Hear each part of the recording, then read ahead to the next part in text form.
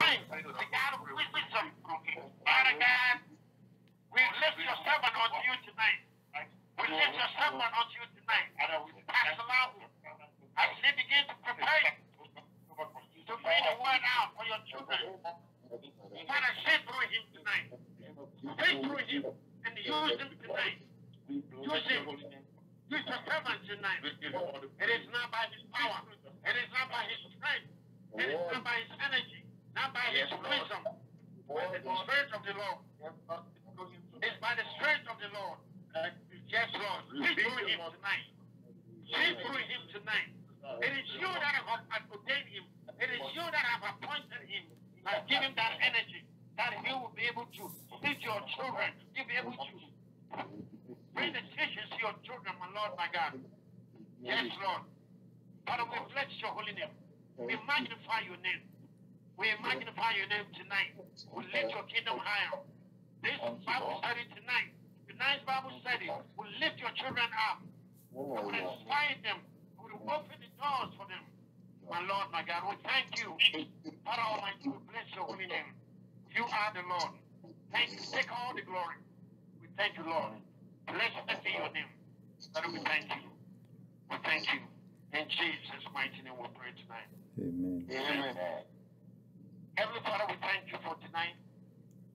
It is another great night. Another opportunity for us to learn more about you. Father, I pray tonight, this Bible study tonight, it will be an extraordinary Bible study tonight. It will be meaningful to each and every one. Yes, sir. That as we go home, it will minister to us. Yeah. We will remember today as one of the best Bible studies we have attended. So Lord, open our heart, open our mind to be able to grasp everything. Navigate us through whatever the burden that we're going to leave that somewhere and pay attention to the Bible study we're about to begin. Listen attentively, my Lord, my God. Your children have gathered. It is about to start the Bible study. Give us the power and the strength, the energy to continue from the beginning to the end. We thank you for such a great opportunity. We thank you. We bless you. We magnify your name tonight. Father, take absolute control for the rest of the Bible study. Thank you. In Jesus' mighty name we pray tonight.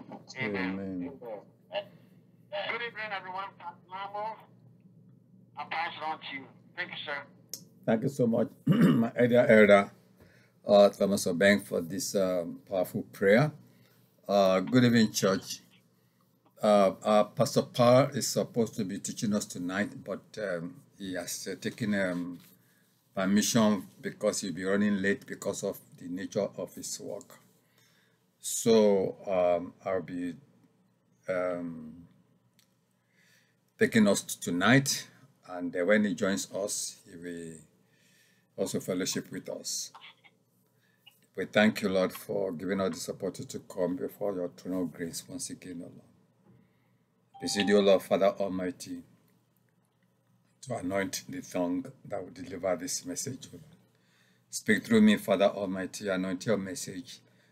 Consecrate all the hearts that are gathered tonight, O Lord, that we hear also, Lord. And give us a discerning heart, Father, to be able, O Lord,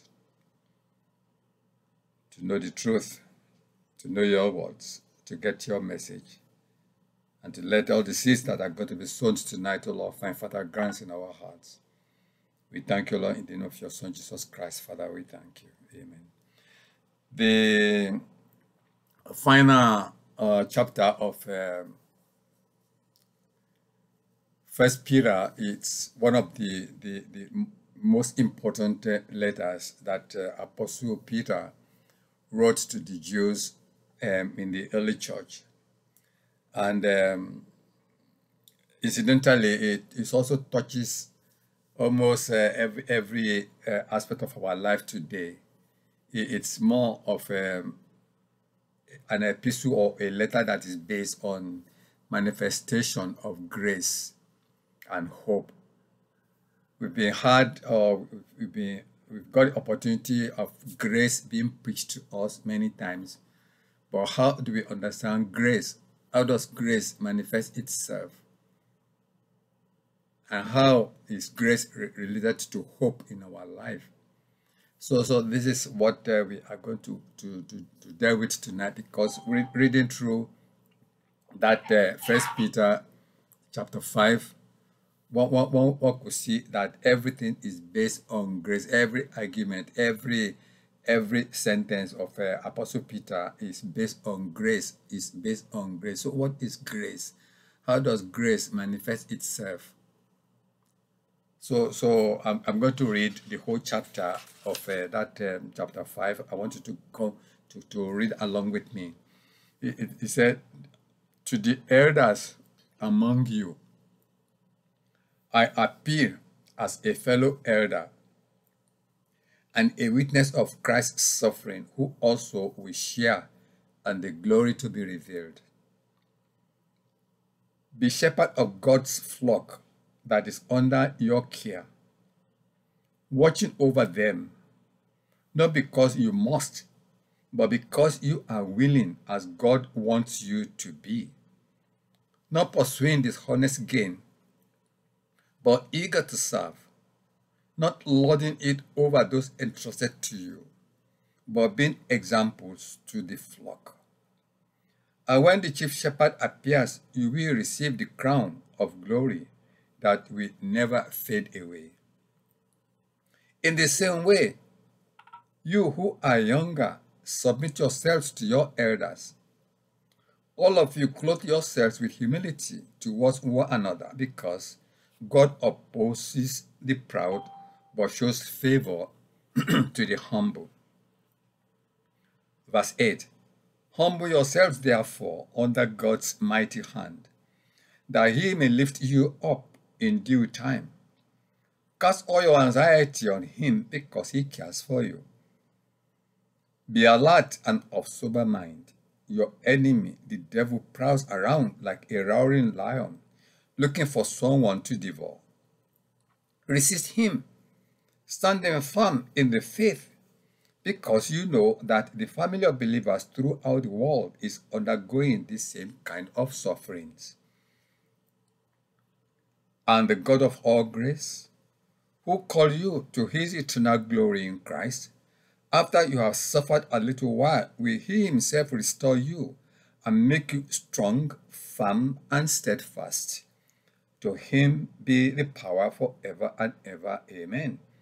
And then he gives us the final greetings in verse 12. "With the help of Silas, whom I regard as a faithful brother, I have written to you, bravely encouraging you and testifying that this is the true grace of God. Stand fast in it.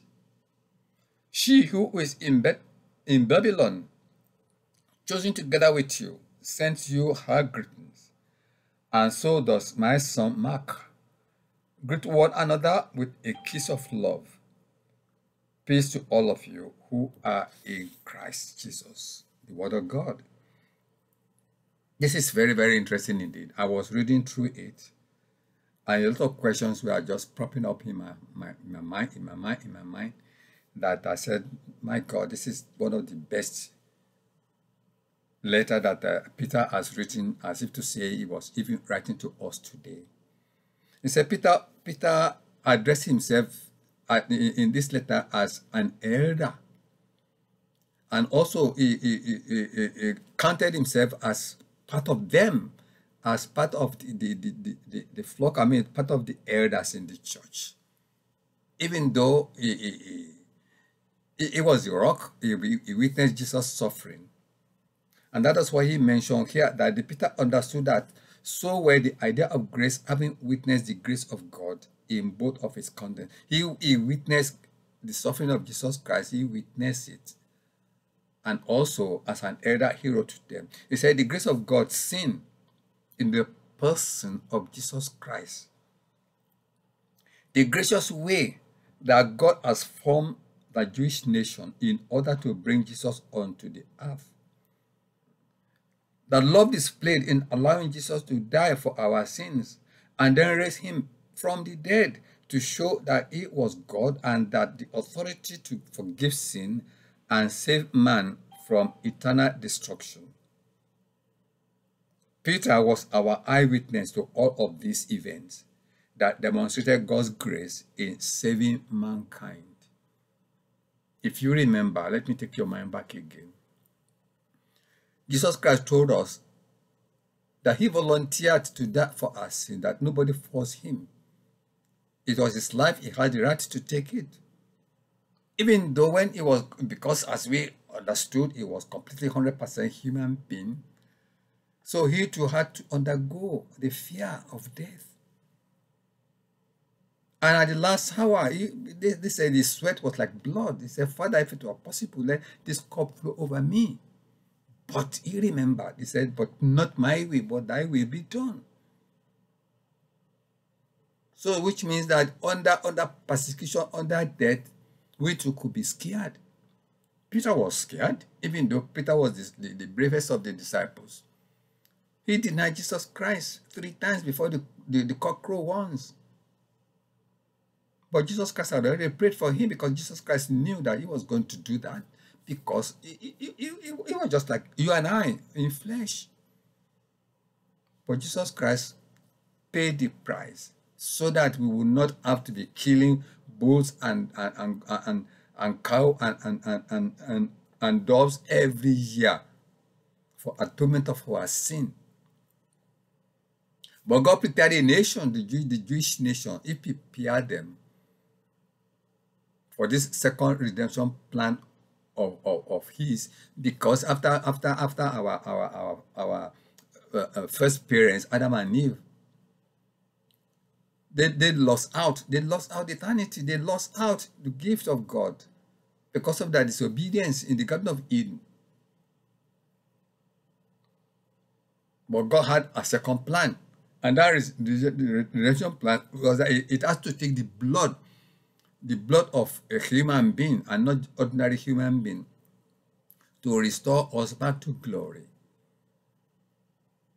And if you remember again, when the high priest and all of them were arguing about the popularity of Jesus Christ and the consequences of the Roman Empire coming to come and kill all the people because of the confusion going on in Jerusalem, Caiaphas said it is better for one man to die than for the whole of Israel to be killed by the Romans. He didn't even know that he was saying he was fulfilling the prophecy of Jesus Christ. He didn't know that. And what he was saying at that time was, it is better for us to kill Jesus Christ rather than for the Romans to come and kill all of us because of this confusion between Christians, the new believers, and the fanatical Jews.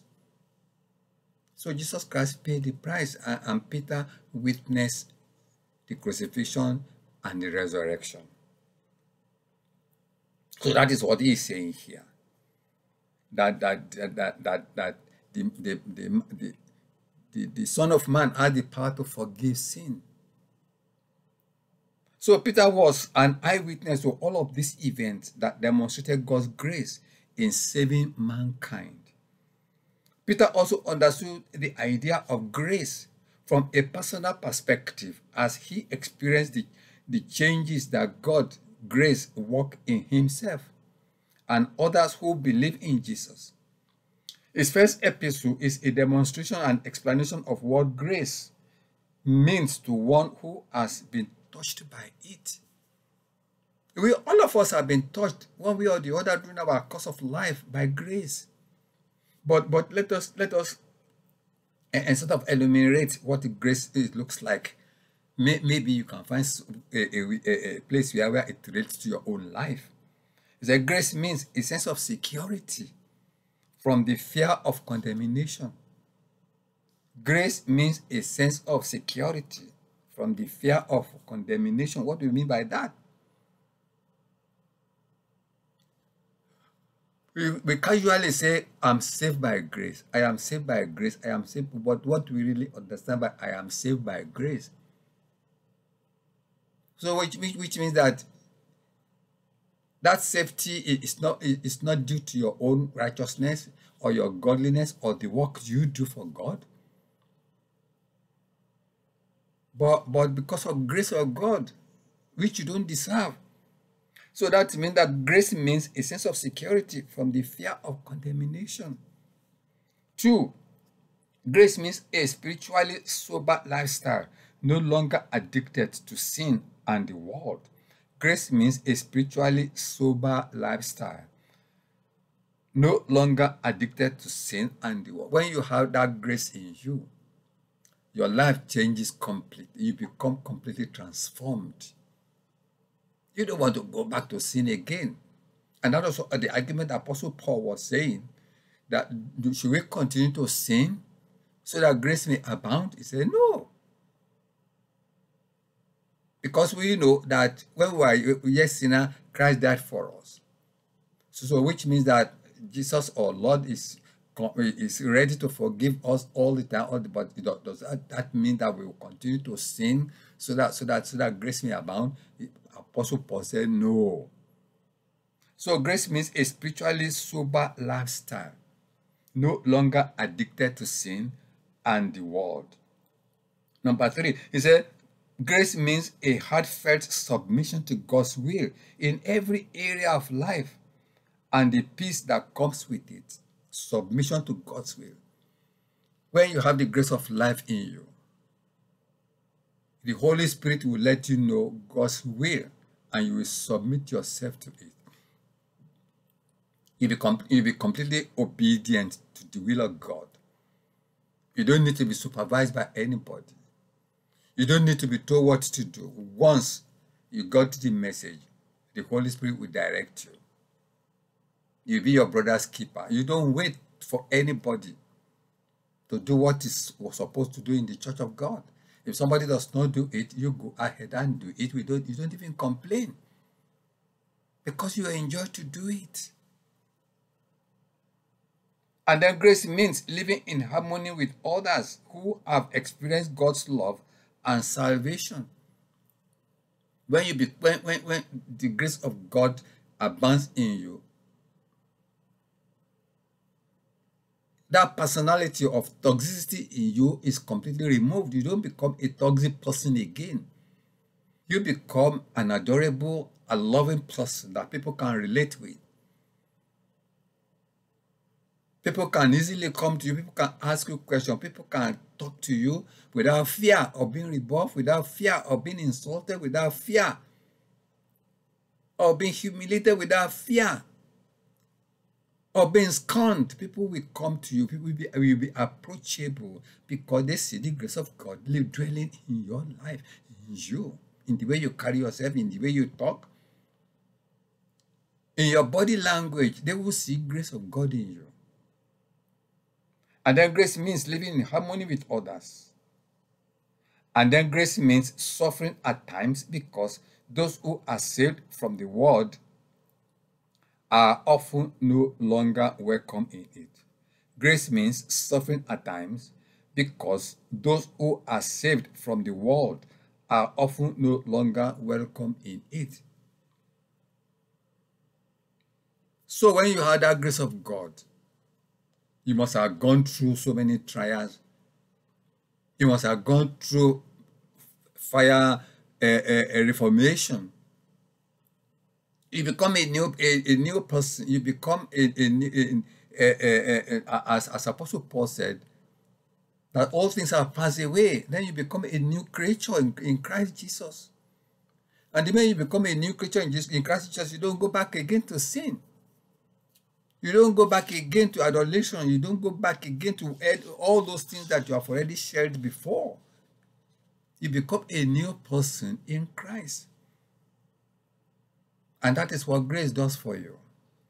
So in this chapter, we will look at the final meaning that Peter ascribed to grace. The last thing he says that grace does to our character when it touches us. There is an old saying that goes, we have been saved to serve. We have been saved to serve. What does that mean?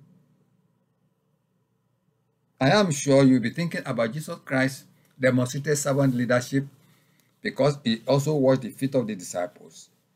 Then Peter refused that, Lord, you are not going to wash my feet. But Jesus Christ said, if I don't wash your feet, you are not part of me. So we have been saved to serve. You see, God extends His grace to us so that we will become a channel through which His grace can reach other people. Do you understand that? He said, God extends His grace to us, all of us. Not even pastors alone, but all leaders, all Christians. God extends His grace to all of us so that we will become a channel through which His grace can reach others in evangelism. And that is one of them. In ushering in the church, because the ushers are always the first encounter with a new visitor in the church. The way the ushers receive them is the way they will come back again. Is the way they will see they are the window of the church. And they'll be eager to say, oh, these people are very friendly. They welcome us. They respect us. They usher us to go and sit.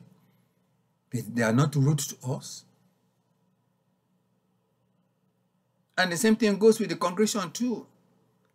Like our general overseer was saying the other day, that there's a sister in the church that had come for the past 6 Sundays now. How many of us are going to say, hello, how are you, sister? How are your family? How many of us? She comes to church, greet everybody, and then go away. Nobody talks to her. It is not good. We are all in this together. That is what he's saying here. Our faith and salvation find meaning and satisfaction as we begin to serve God in the work of seeking and saving others.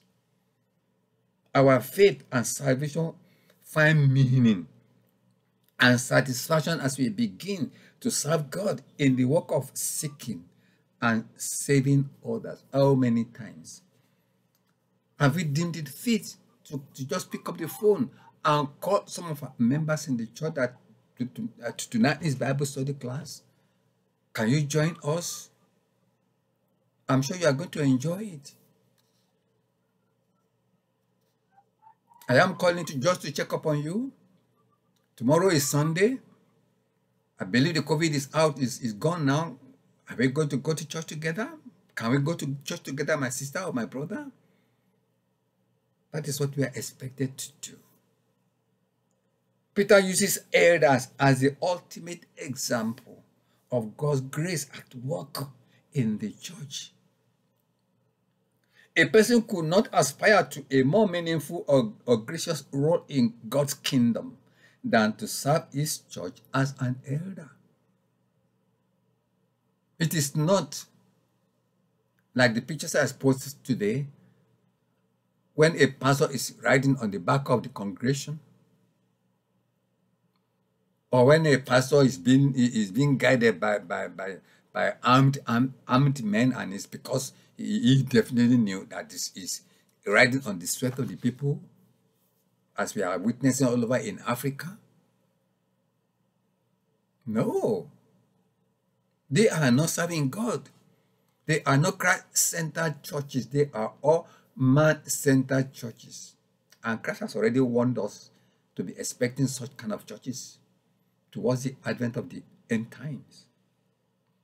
So Peter uses elders as the ultimate example of God's grace at work in the church. A person could not aspire to a more meaningful or gracious role in God's kingdom than to serve his church as an elder. Peter doesn't describe the work of an elder. No. He did not prepare any SOP for it. He did not give us any job description of an elder in this context. Because he assumes everyone knows that an elder's role is one of complete service. It's not mincing word. It said it's complete service. So which means there's no limitation of what elder is supposed to do, what elder is not supposed to do, or what are the limits where elder can stop and then somebody else take over. No. No. So Paul explains in his letter to Timothy and Titus not only the elder's character, but the work that he has been assigned to do, because we have already treated that one when we were studying Timothy, and that was the time we were able to read the job description for elders, for deacons, for bishop, for all these, etc. But this includes teaching for an elder. It includes teaching. It includes offering hospitality. It includes encouraging the brethren and defending the church against false teachers and their doctrine. I want you to notice this one. And defending the church against false teachers and their doctrines. How can we elders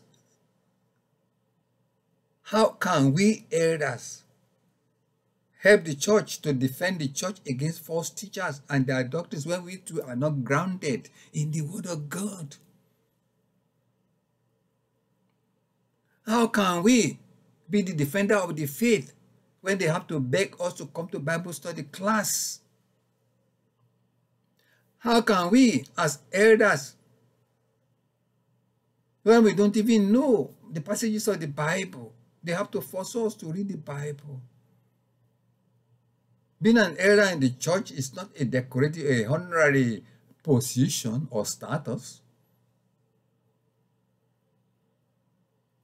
It is the gift of the Holy Spirit, because the Holy Spirit lead the leader to say to look at you, say this person has been in the church and has demonstrated a lot of things that qualify him or her as an elder in the church. And when you become an elder in the church, we will normally expect from you to be able to teach, to be able to offer hospitality, to be able to encourage the brethren and defending the church against false teachers and false doctrines. You cannot give what you don't have. You cannot defend the faith. You cannot help the church against false teachers if you are not grounded in the Word of God. And that is what we are talking about tonight. Peter reminds them that an important part of an elder's responsibility is to lead. And he uses this opportunity to teach them not only that grace produces leaders who serve, but leaders who serve in a particular way. There may be some confusion as to the authority and role of the elders among those to whom he is writing, because he's writing to them, to those elders in Jews in those days. But so Peter explained that grace produces leaders who serve in the Spirit of Christ, so that there shouldn't be any confusion at all. Because when we are, if we go into the politics of the church, then we have divisions, we have classes, we have status. But when we go into the church in the Spirit of Christ, then everything, a slave is not greater than his master. So that verse 1 says, therefore, I exhort you, the elders among you. He said, therefore, I exhort the elders among you as your fellow elder and witness of the suffering of Christ, and a partaker also of the glory that is to be revealed. The apostle offers this exhortation, a word of encouragement and motivation to specific people, that is to elders. In the New Testament, there were 3 words that refer to the leaders in the church, all pointed to the same person but describe him in a different way. So in the New Testament, there are only one, the same person is being described in 3 different ways. He described the elder as shepherd, which today we call pastor. As a shepherd, today we regard as pastor. Who are they? Who are the pastors? Who are shepherding the church? You see, Peter, you see, the pastor referred to the way a man carried out his leadership role. The imagery of caring, of protective, nurturing shepherd was used to describe the men who were to lead the church by shepherding them, and doing this by caring, by nurturing, and by protecting the members of the congregation. We get the word pastor from this word, an idea. In other words, what is the work of a shepherd? A shepherd is to take care of the flock. A shepherd is to protect the flock. A shepherd is to feed the flock.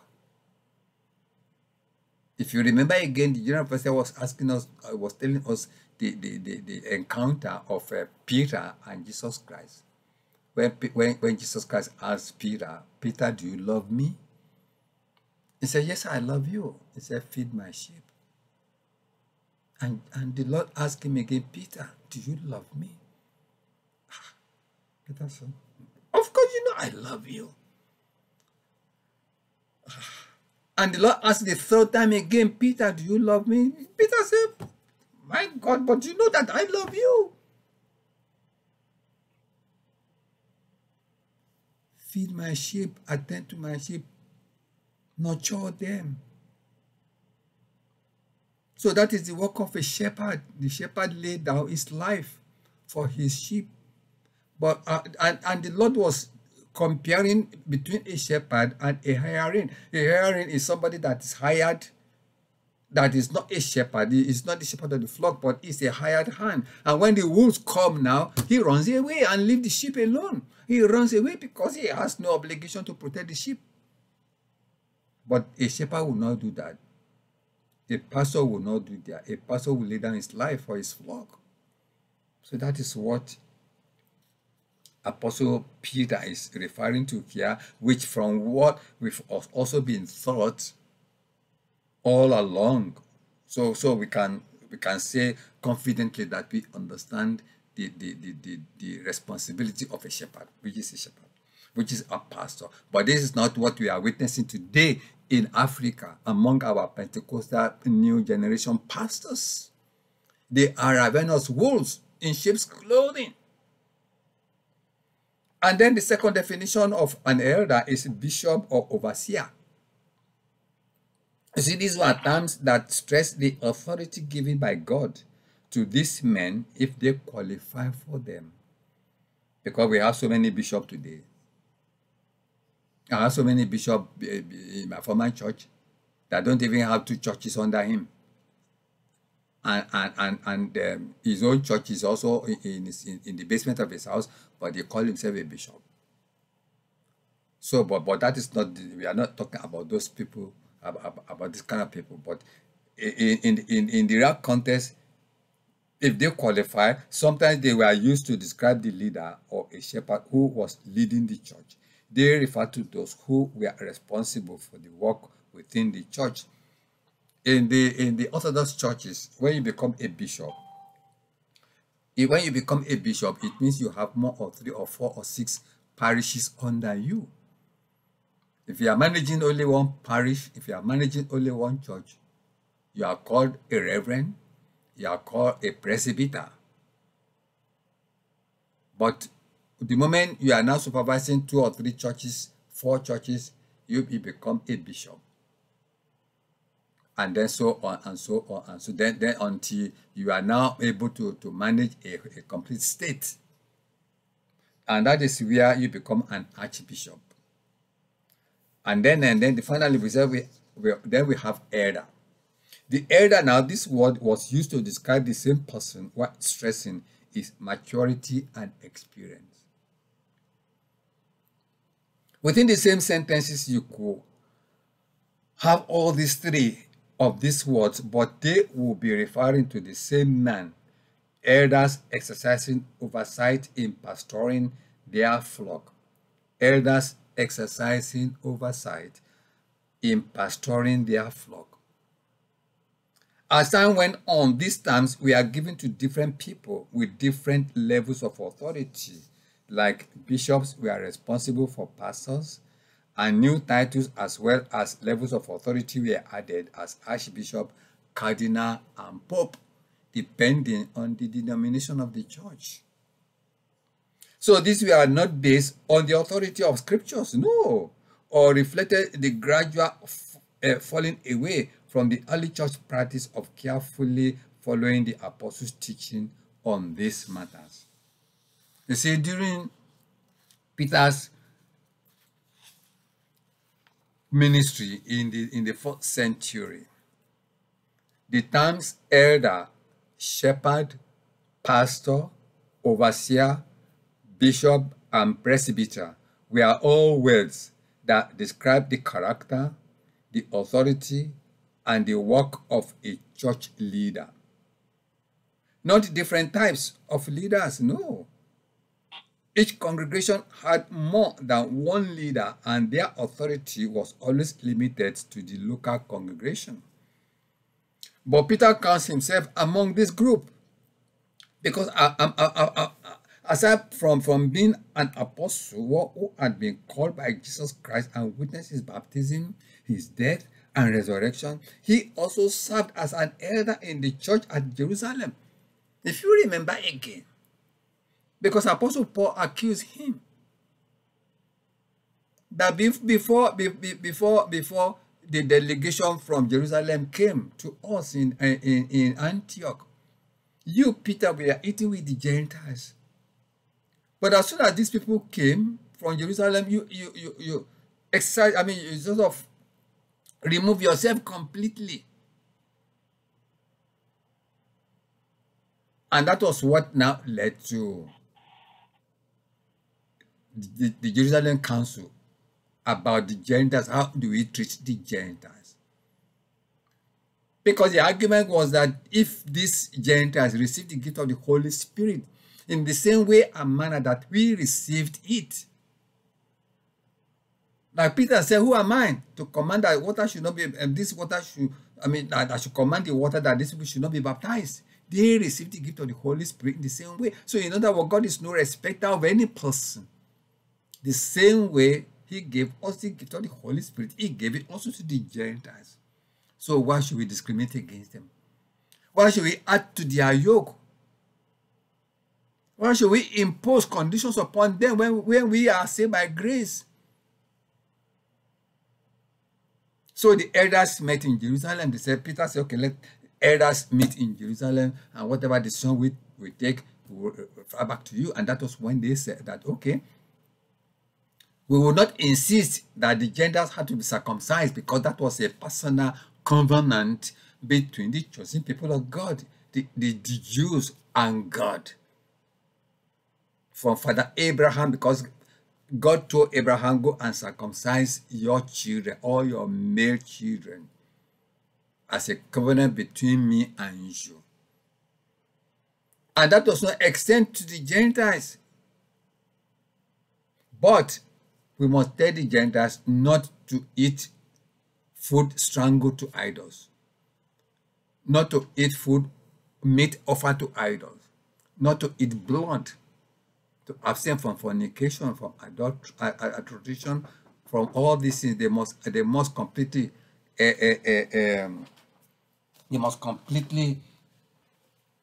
leave all these practices behind them and follow God. So that was what they said. So Apostle Peter now told them that they must abstain from blood. They must abstain completely from everything that is offered to idol. So that was what Apostle Paul said, and that is what Apostle Peter is also referring to here. So he teaches them how grace affects the service of those who lead in the church. So now we are now saying that one, shepherd willingly. Now that's verse 2. It says shepherd the flock of God among you, exercising oversight not under compulsion, but voluntarily according to the will of God. Shepherd willingly. So it's now telling them that they have to shepherd willingly. He said, shepherd the flock of God among you, exercising authority, oversight not under compulsion, but voluntarily according to the word of God. He tells them to shepherd, to feed, and take care of the flock because this is their primary responsibility. The flock belongs to the shepherd, and they are responsible for the direction, for the feeding, and for the protection of that flock. They have help in doing this, that is the deacons, the preachers, teachers, saints, but it is their flock, and they are the ones who will answer to God for the souls won or the souls lost, not these others. In connection with, he also said that they are to shepherd willingly, not grudgingly. It should be a work eagerly done, not something they have to be reminded of or pressured onto. Shepherding should also be done according to God's will. And in the next verses, he described what that should look like. So before we ask question, the second part of verse 2b, he said, and not for solid gain, but with eagerness. You serve willingly, but not for solid gain, but with eagerness. There are many reasons why some men will want to lead in the church. Many reasons why some men want to lead in the church. One is prestige and pride. The second one is desire to exercise power. And the third one is financial gain, especially those who preach and teach in leadership. What do we mean by that? You see, Peter says that grace motivates men to become elders because they are eager to give something, not gain something. To give something, not gain something. So before we now go to verse 3, can we just have a kind of a bird's eye view or a perspective of what is going on in the world today? How do we reconcile the lifestyle of this evangelical grandeur pastors and what Apostle Peter is saying here? What should be the yardstick of the lifestyle of elders? When I say elders, it encompasses all the servants of God, from bishop, archbishop, down to a minister in the church. Can somebody just give us their own personal impression about what they think should be the lifestyle of the pastors that will be acceptable to God, or of the elders that will be acceptable to God?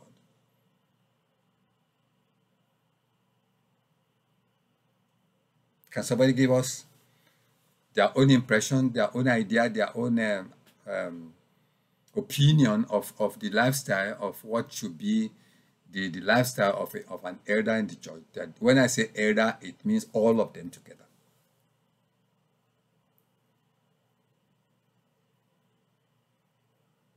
Can somebody give us an idea?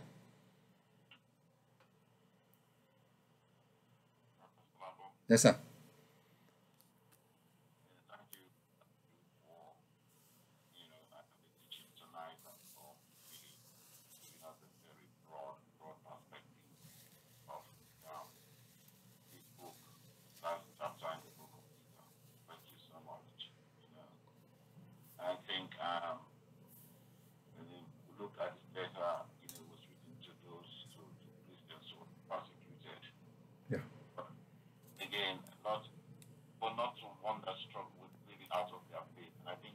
One of the challenges that we have, Pastor Lambo, is that, the difficulty many of us being elders, church leaders, pastors, apostles, evangelists, most of our struggle comes, from the failure of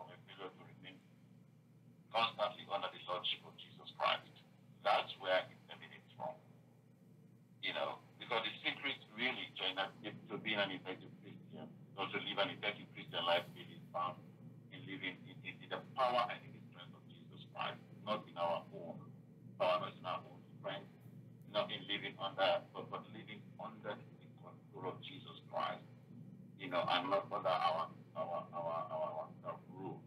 Because when we live under rule, that's when we begin to, do the things that you just mentioned, and that takes us really away from the leadership of Jesus Christ. So this is about, our Lord, when times are good for us, it doesn't cost us anything to hold our faith. But there are times when, we get tired, we grow weary, we feel defeated, we feel like the circumstance of life is overwhelming, and it is in those moments that we choose between living with life in our own strength or remaining, dependent on the Spirit of God which is living within us. And I think if we're not very careful, this fine line, that's where sometimes you get twisted and you do the things that, you think, what, I've got to this stage, I'm now this, I've got the title, I can do this, I can do that, I need bodyguard, I need to do this for me, I need to do that for me. And that's where that needs to creep in. So we have to be very, very, very careful, really, because it talks about being humble, okay? And God uses a variety of things, to humble us, and we talked about grace, sometimes He uses other people, extra grace is required, sometimes, and we need the grace of God. It's only the grace of God that, can help us. And sometimes He uses tragedy and loss just to humble us, even though God may not have sent that calamity your way, but able to use it for your own good. Okay, we see Romans 8:20 says all things work together for the good of those who love God. That's right. So sometimes we face challenges just for us, just to humble ourselves. That's right. So those are the things. If we are humble, again, in those the explanation you gave us about those verses in the chapter, it talks about us being dependent as well, casting our care onto Him because He cares for us. So we only have to be humble, but we have to depend on God. We cast our burden onto Him. We don't want to start solving our own problems because we think we have all the answers. All right? And I think in Psalm 8 says that we have, we are told to be alert. That's All right. right? And that means we have to be sober. We have to be vigilant, really mentally alert at all times. And then it talks about temptation. So when we go through this chapter, it gives us the key words there.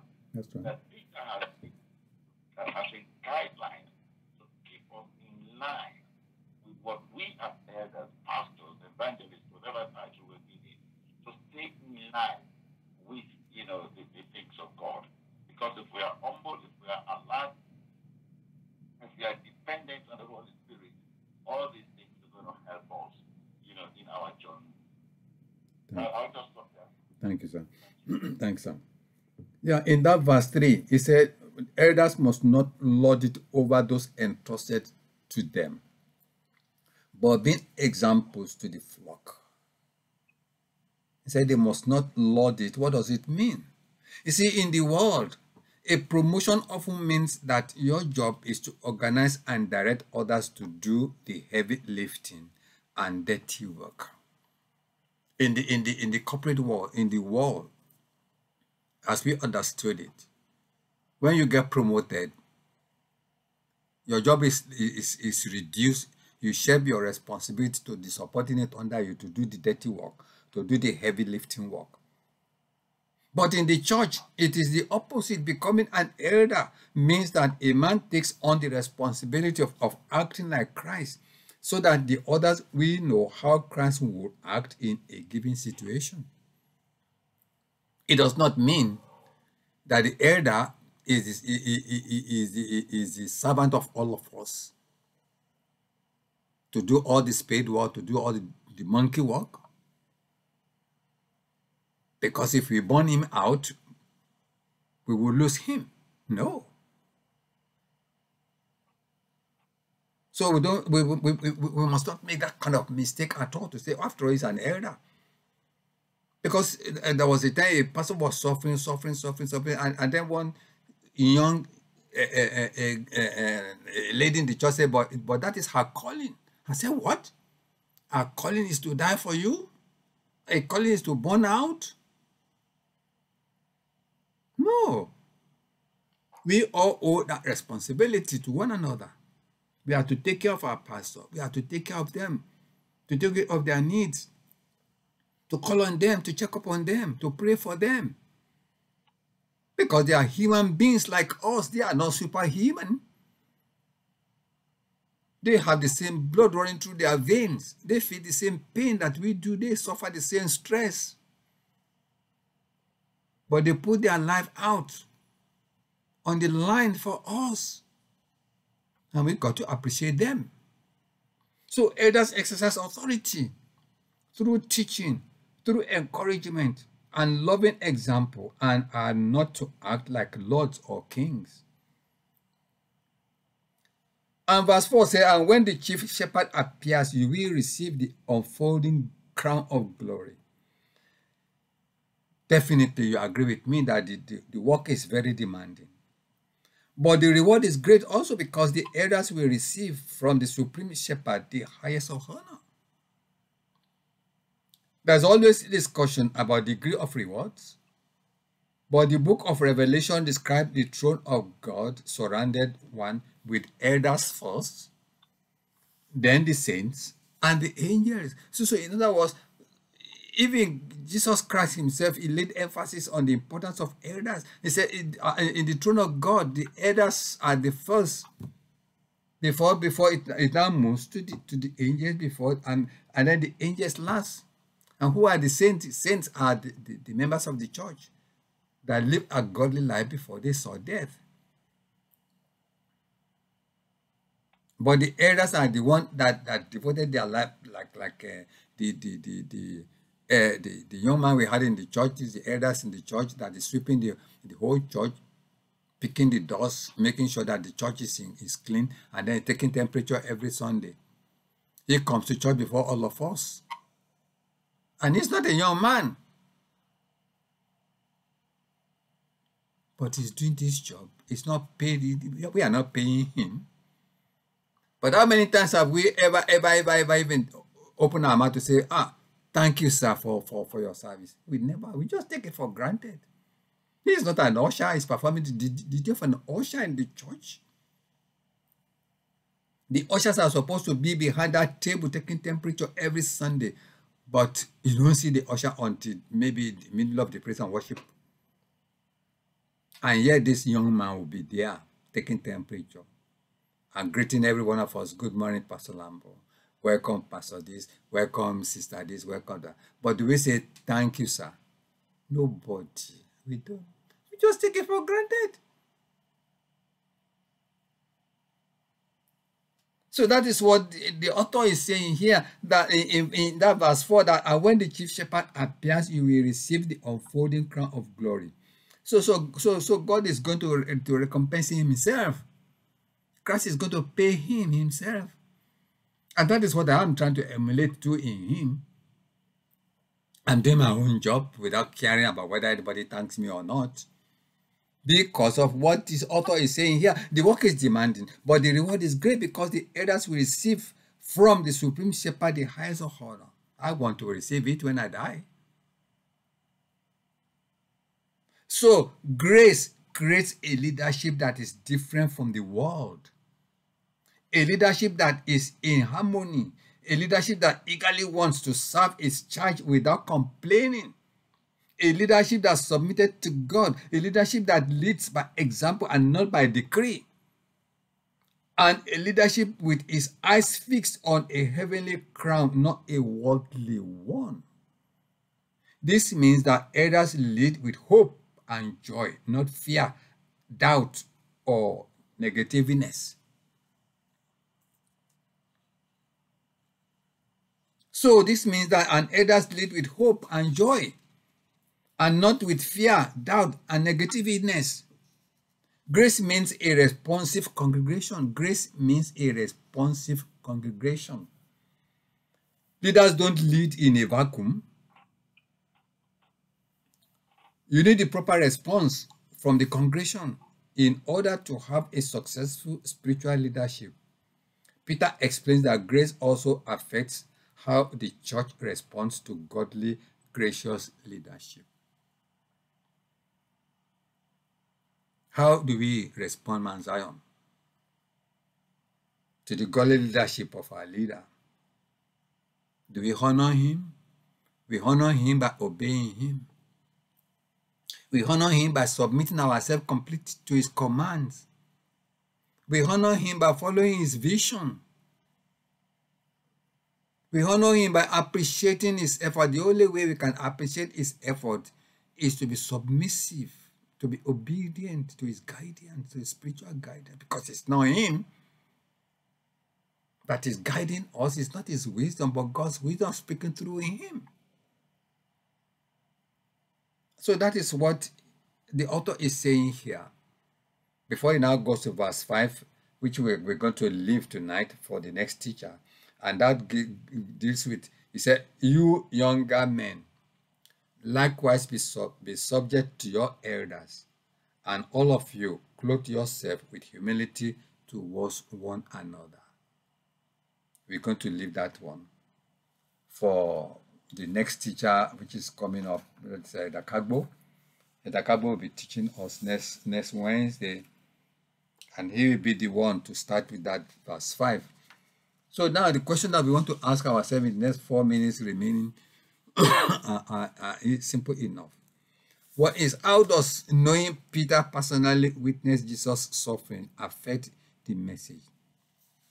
In other words, what we are saying, that the message that Peter has written here, how do you think it affects the message that he has written? Does it mean that because he has witnessed the life journey of Jesus Christ, because Jesus Christ called him, he stayed with Jesus Christ for 3 years, and he witnessed his death, his suffering, his resurrection. Do you think that there's any reflection in the message? I would rather say yes. Even though we have not seen Jesus Christ, but from what Apostle Peter is writing here, he's writing as a witness, as somebody that witnessed the lifestyle of Jesus Christ. And that is servant leadership. He came to serve people. He did not lord his authority over them, even though he had the right to do so. He pleaded with them. He sat with them. He ate with them. And the high priests, the Pharisees, the Jews, all of them, these famous people, they challenged him. Why do you eat with sinners? He associated himself with sinners to bring them back to repentance. How many of us, leaders, the general overseer, the archbishop, can any member of our church just knock at his door without giving an appointment that I'm coming to see you? And you say, what? Why are you calling me? You cannot even call your pastor at 10 o'clock at night. You say, what do you mean? 10 o'clock at night, don't you want me to sleep? But if you are a shepherd of God, you can be called at 12 o'clock at night. And you will not be offended. Say, what can I do for you? My brother, my sister, are you okay? Is everything all right? That is what he's saying here. And that is what is missing in the church today. There are some churches today, you have to book an appointment before you can see your general overseer. We thank God that our Pastor Mana is not like that. If you don't call him, he will call you. And then number 2, say, what does it mean to be a shepherd leader? What responsibilities did Peter remind shepherd leaders that they have?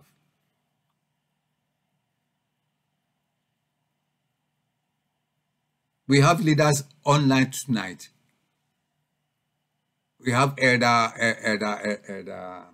John Walker, Elder Obeng, Elder Seth. So what does it mean to be a shepherd leader? Can you please give us that answer? Or explain to us what does it mean to be a shepherd leader? Because you are all elders in the church. Elder Kagbo, what does it mean to be a shepherd leader? What responsibility did Peter remind shepherd leaders that they have? Pastor Lambo, so, Yes, sir. Welcome, sir. okay, Elder Cabo, go ahead. I think you were about to say it.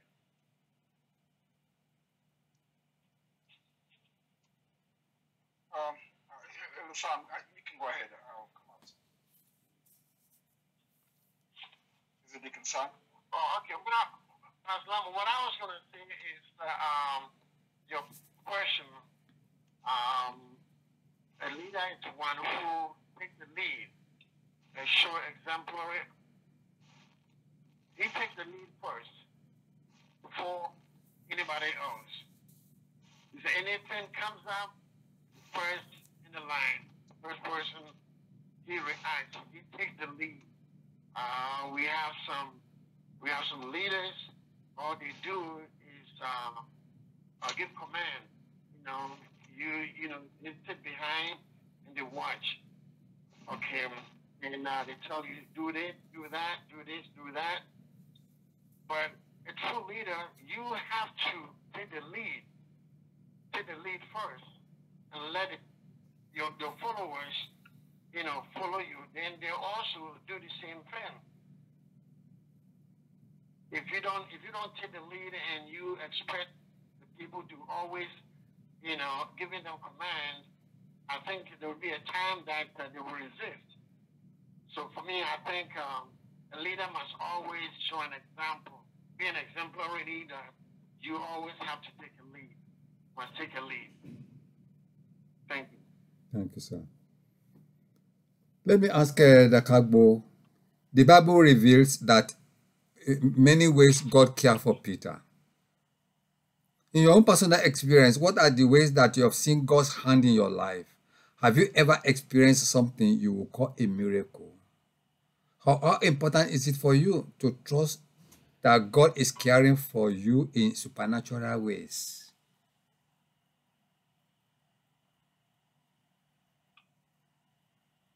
So it's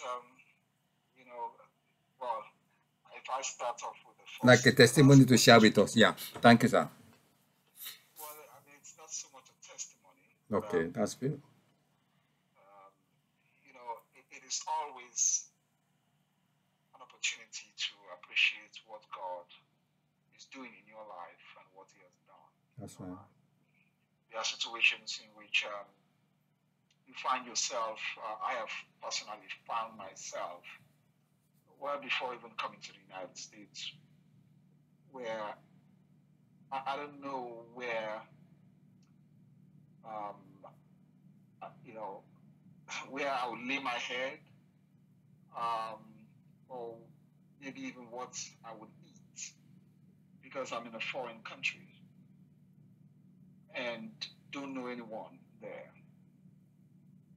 But it is amazing that God will connect you with people that will be a blessing to your life and will guide you and actually show you the way.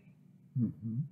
So it is a blessing. And we see that, I'm sure a lot of people can testify, even here in the United States, that you find yourself in situations where God will connect you with destiny helpers, people who just guide you, help you.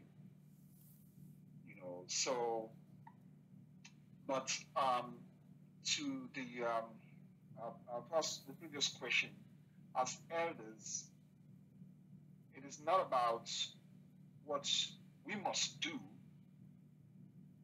but it is not an obligation on you, but the expectation is that you must be willing, because that's what God wants you to be. You must be willing to do the work that the Lord has is expecting of you to do. So that's a responsibility of an elder, rather than you just do things that you're told or you are directed to do without you demonstrating that willingness. So I think as elders, that's the example that we ought to demonstrate in the church. Thank you so much, sir. Thank you, sir. So, Elder Kagbo is going to start us off from verse 5 next week by the grace of God.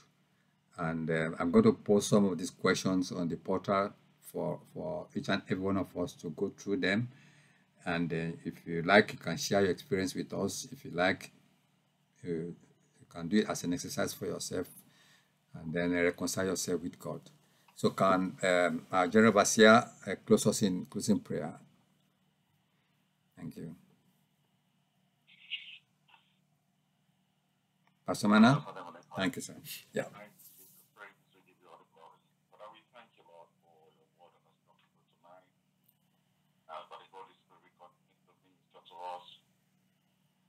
I pray, my Lord and my God, that the message is put to the Christians' names are Father Major who resonate with God. I will humble ourselves in the name of Jesus Christ, the God. During difficult times, the God who will prevent the name of Jesus will become the leader that you called us to be in the mighty name of Jesus. Father, we thank you for your servant that you used to teach us tonight. We ask, Lord, that you continue to replenish him. In the name of Jesus, we thank you for every word on the line tonight, and those who couldn't be on the mic. Holy Spirit, I pray that you continue to minister to us in the mighty name of Jesus. That we hear the word of God, it will resonate, and also, demonstrate, what we have learned, so that people will see us and then know that yes, we are Christ blind. But we thank you for the word once again. We give you praise and we give you all the glory. In the name of our Lord and Savior Jesus Christ, we pray with thanksgiving tonight. Amen. Amen. Can we all share the grace together, please? May the grace of our Lord and Savior Jesus Christ and the love of God and the sweet fellowship of the Holy Spirit rest, remain, and abide with us all, now and forevermore. Amen. Surely, goodness and mercy shall follow us all the days of our lives, and we shall dwell in the house of the Lord forever and ever. Amen and amen. Thank you so much. Thank you so much. God bless you all. Thank you. Thank you so much. God bless you.